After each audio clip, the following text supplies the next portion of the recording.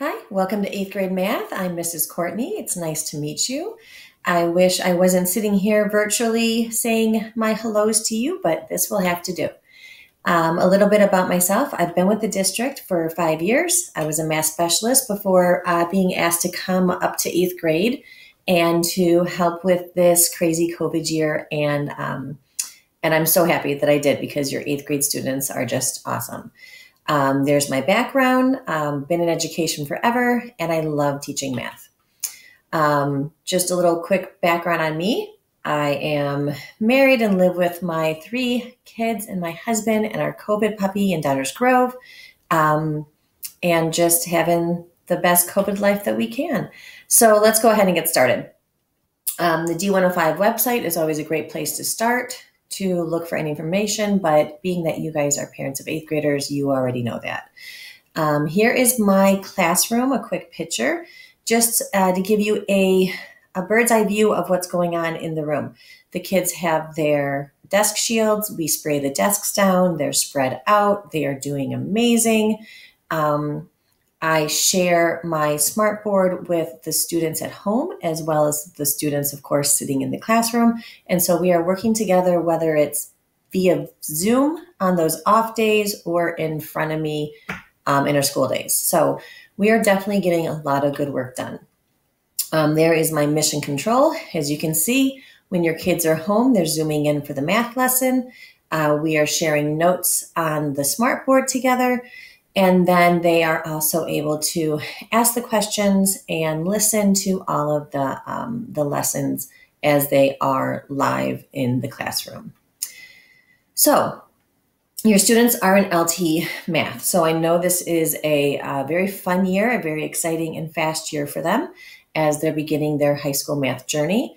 If you take a look here, we talk about that LT pacing, that it is a very different rigor than what they have seen in the past. We do give assessments over 2 days. You'll notice that we took out the no calculator parts. They can use calculators for everything, and we've added 20 minutes to those tests. The students are also going to be taking a midterm test, and a final exam. Those are going to help with the overall application for where they're going to land next year with their geometry, whether it's accelerated or honors. But more on that later in the year. We also will have a map assessment coming up, as well as their performance in class. Looking at all of those different criteria will help us to determine the best placement for your child later on down the road. Here you have just the flow chart that LT uses as they go through their math courses at the different levels. The banner below is hyperlinked, so you're able to go into the math district site at LT if you want to do further reading and research. For us this year, we're using Google Classroom as our catch everything. So when your kids are in the Google Classroom, they are able to go to that weekly overview to find all their assignments, to find all their answers. That weekly overview is updated every Sunday or Saturday the week prior, or the weekend before, with everything that they're going to need to be successful in algebra that week.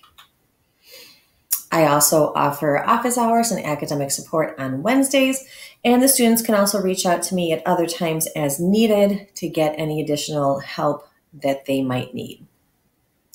A quick plug for Power School. I'm sure everyone's already having that app on your phone, or your child has that app on their phone, so they're able to just keep up to date with assignments, what they have or what they might be missing. There is our textbook, our Algebra 1. We are also using the TI-84 this year. That will be with them for the rest of their high school career in mathematics.